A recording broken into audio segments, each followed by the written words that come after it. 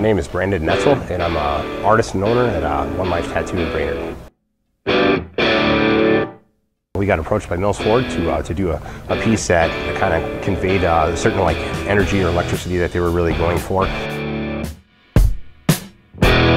We tried to find basically the most sexiest car we could find, and that's the Shelby Mustang GT500.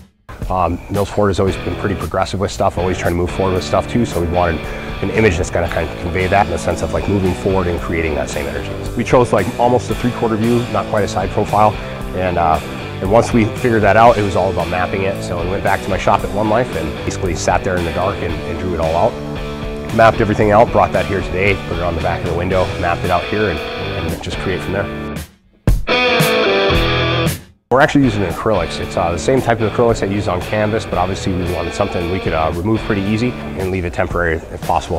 I think the unique challenge that painting on glass brings to the table is seeing it from two different angles. Obviously the interior angle and the exterior angle. We try to get more of a rendered version on the inside with less lighting, where you can see more of the natural detail on it, and then on the outside more of the graphic version, more illustrative, that pops quite a bit more.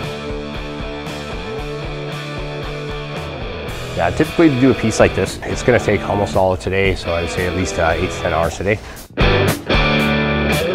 In the true sense of the term artist, we try to create art everywhere we can, so whether it be painting like this, or whether it be tattooing or drawing, or everything, it's all kind of comes from the same root.